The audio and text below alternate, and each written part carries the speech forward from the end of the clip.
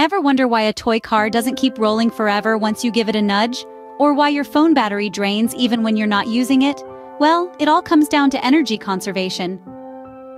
Welcome to the intriguing world of energy, a realm we all inhabit but seldom fully understand. It's as ubiquitous as the air we breathe, and as elusive as a shadow at high noon. In this realm, energy has a language all its own, and it speaks in many forms. Consider the light bulb, the radiant heart of our homes. It illuminates our lives quite literally. But did you know that the light is just one form of energy? In fact, the electricity that powers the bulb is transformed into light energy, and a bit of heat too. Ever noticed how a lit bulb gets warm? And then there's kinetic energy, the energy of motion. That's what propels your toy car across the room when you give it a push. Or think about potential energy, the energy an object possesses by virtue of its position or state. Picture a book perched on a high shelf. It might not be doing anything right now, but it has the potential to release energy if it falls. Now let's visit the heart of the matter, the law of conservation of energy. It's a fundamental principle that governs the universe. It tells us that energy cannot be created or destroyed. It can only be transformed from one form to another. That's why your phone battery drains. The stored electrical energy is being transformed into other forms like light, sound, and even heat. But here's the catch. In these transformations, some energy may escape into the environment. That's why your phone gets warm when you use it for a while. It's not just working hard on your behalf, it's also dissipating some of its energy. So why does the toy car stop? It's because energy doesn't disappear. It just changes forms. The kinetic energy of the rolling car is transformed into heat and sound as it rubs against the floor. The car slows down and eventually stops. But the energy, it's still around, just in a different form. Now, let's dive deeper into the law of conservation of energy, the rule that governs the energy transformations. Imagine you're at a grand masquerade ball. All the guests are dressed in elaborate costumes, but no matter how they change their outfits, they're still the same people underneath. This is a bit like how the law of conservation of energy works. Energy, like our masquerade guests, can change its form, but it can never be created or destroyed. It's like the ultimate shapeshifter, constantly transforming from one form to another. One moment, it's kinetic energy, the energy of motion, propelling a skateboarder down a hill. The next, it's potential energy, stored and ready for use, as the skateboarder climbs back up. This law, this fundamental principle of physics, tells us that the total energy in a closed system remains constant. It's like a cosmic bank account that always balances. You can make withdrawals and deposits, but the overall balance doesn't change. You can't create energy out of thin air, nor can you make it vanish into nothingness. Picture this. You're eating a slice of pizza. The chemical energy stored in the food is converted into mechanical energy as you chew and digest, and thermal energy as your body uses the food to maintain body heat. But the total energy, the sum of the chemical, mechanical, and thermal, remains the same before and after your meal. It's a fascinating concept, isn't it? The energy that powers your phone, that lights up your home, that propels the cars on the street, it's all just the same energy, dancing between different forms. When you flick on a light switch, you're not creating light energy. You're simply transforming electrical energy into light and heat. So whether it's the radiant energy of the sun, the kinetic energy of a rolling ball, or the chemical energy in your breakfast cereal, remember this: energy is always conserved. It's the ultimate conservationist, always ensuring that no energy is lost or wasted. Remember, energy is not a magician. It doesn't perform disappearing acts, it merely changes costumes. Imagine you're a superhero perched high on a building, ready to swoop down. That's potential energy in action. You see, potential energy is energy that's stored within a system or object, ready and waiting to be unleashed. Think of it as the anticipation before the big drop on a roller coaster, or the tension in a stretched rubber band. It's the promise of energy that hasn't happened yet, but is poised to spring into action. Now let's bring it back to our superhero. Perched high on a building, our superhero possesses a lot of potential energy because of their height. The higher the superhero is, the more potential energy they have. This energy can then be transformed into kinetic energy as they swoop down to save the day. But potential energy isn't just for superheroes, it's present in our everyday lives. When you lift a book off a shelf, you're giving it potential energy. The moment you let go, that energy gets converted into kinetic energy as the book falls to the ground. And it's not just about height. Potential energy can also be stored in other ways.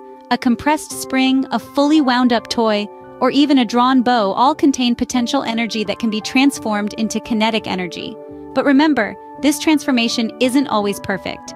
Sometimes during the transformation, some energy may escape into the environment, often in the form of heat, light, or sound. That's why a falling book makes a sound when it hits the ground, or why a toy car might heat up as it zooms across the floor. That's the transformed energy making its presence known. So, potential energy is a bit like the calm before the storm. It's the anticipation of action, the promise of motion. It's a crucial part of how energy works, and it's all around us, every day, in countless ways. So next time you're on a swing or about to roll a ball down a slope, remember, you're witnessing potential energy at play. Ever noticed how a machine gets hot after use, or a bulb gives off light and heat? That's energy saying hello in a different form. Now let's dive into the heart of our dissipation dilemma. Imagine you're at a rock concert. The guitarist strums a chord and the sound waves travel through the air, reaching your ears and making you bob your head to the rhythm. But not all of that sound energy is used to make you dance. Some of it dissipates into the environment, becoming a part of the ambient noise. Same with a light bulb. It transforms electrical energy into light energy, illuminating your room. But along the way, it also produces heat. Ever touched a bulb that's been on for a while? It's hot, right? That's because some of the electrical energy has been transformed into heat energy. So, what's going on here? This is energy transformation in action, my friends. And it's not always a one-to-one exchange. When energy shifts from one form to another, some of it might slip away, or in scientific terms, dissipate, into the environment in the form of heat, light, or sound energy. Think about your laptop. When you're playing your favorite video game, the processor is working overtime, transforming electrical energy into kinetic energy to move the characters on the screen. But it also generates heat. That's why your laptop has a cooling fan, to help dissipate the heat and prevent the system from overheating. This process of energy transformation is happening all around us, all the time. It's a fundamental law of nature that energy cannot be created or destroyed, only transformed. And in this transformation, some energy may sneak away, escaping into the environment in a different form. So the next time your phone gets warm after a long call or your car engine heats up after a drive, remember the dissipation dilemma. It's not a flaw or a defect. It's just energy doing its thing, changing from one form to another. So when you feel that heat from your laptop after a gaming session, it's just energy changing its form.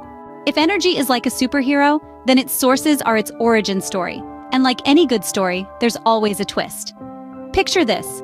We have two types of energy sources, renewable and non-renewable. Renewable sources, like the sun or wind, are like the superheroes that just keep on giving. They're incessant, inexhaustible, and they're always there for us, rain or shine.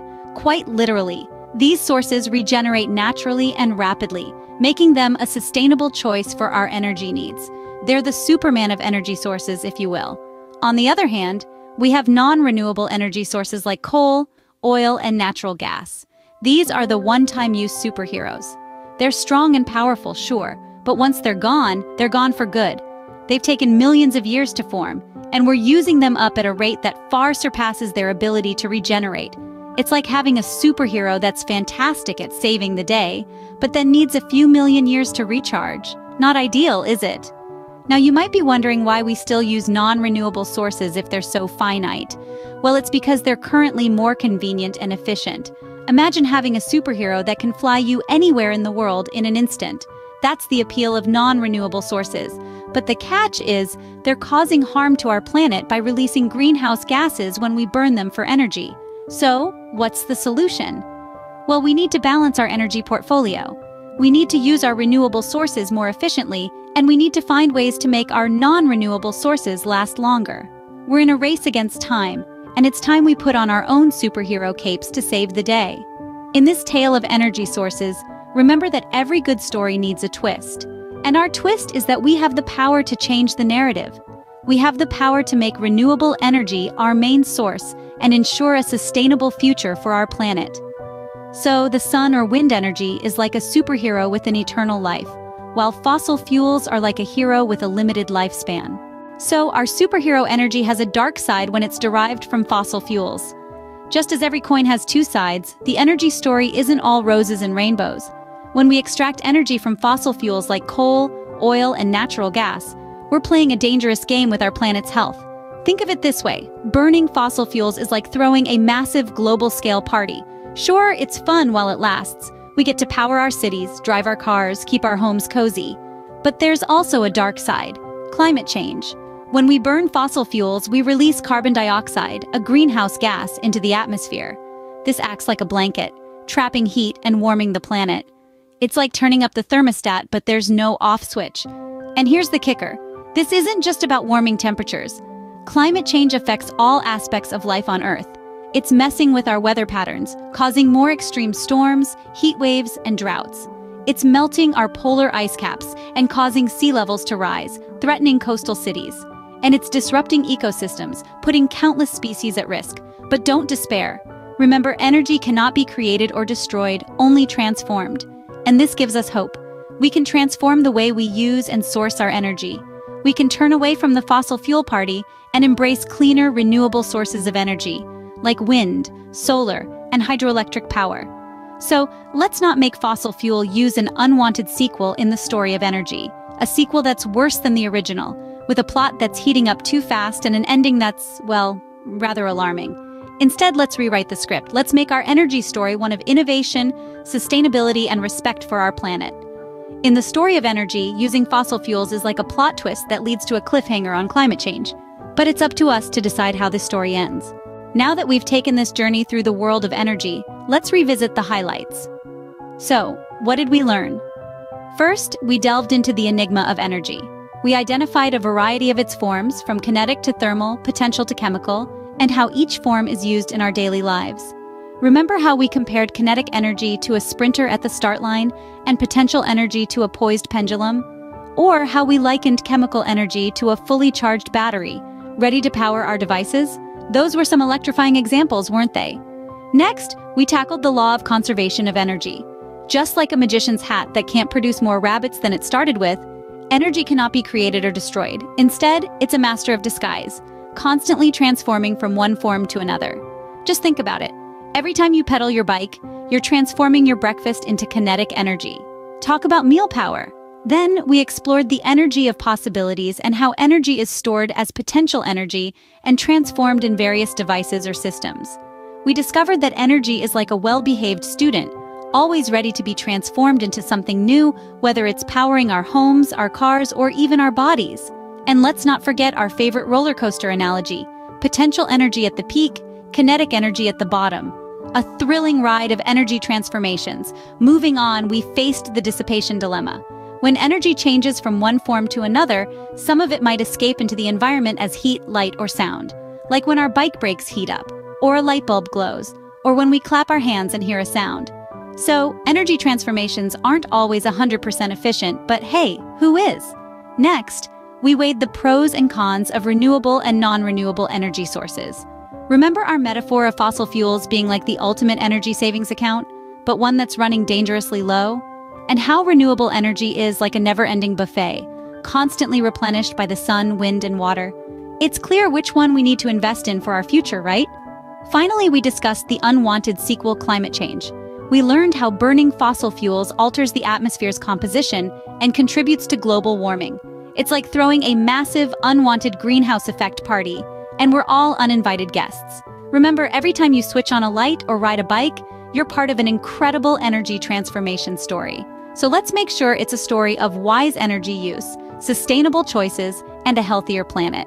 Because in the end, we're not just energy users, we're energy stewards, and the future of energy is in our hands.